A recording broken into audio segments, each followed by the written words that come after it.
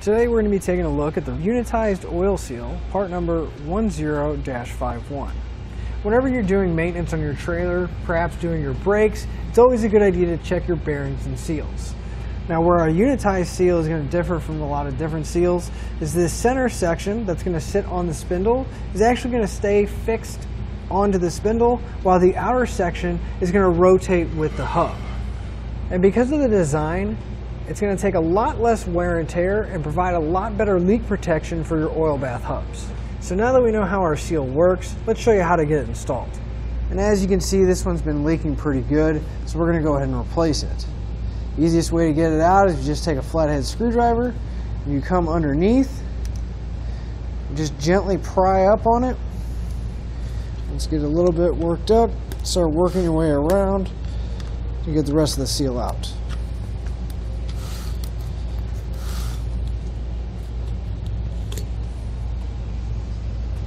Since we have the seal out, it's not a bad idea to go ahead and check the bearing and the races for any kind of damage or wear. And it's always a good idea to go ahead and clean up any of the debris and the buildup that was building up around that seal.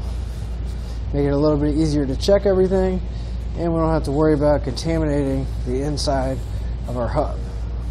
So we can grab our new seal, making sure to put our bearing back in place, and our seal is going to have two sides. One side is going to be metal, and then the other side is going to be a rubber piece.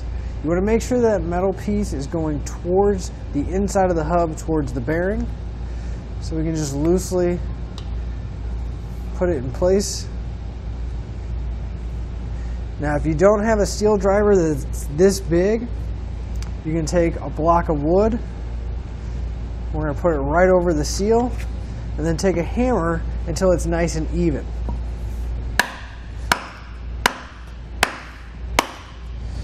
Just periodically check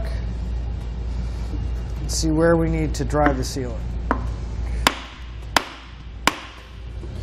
Once you have it even all the way around and it's fully seated, we're good to go. And that'll finish up your look at the Unitized Oil Seal, part number 10-51. Thanks for watching. Click the link in our description below to shop, learn more, or visit us at etrailer.com. And leave us a comment if you have any questions.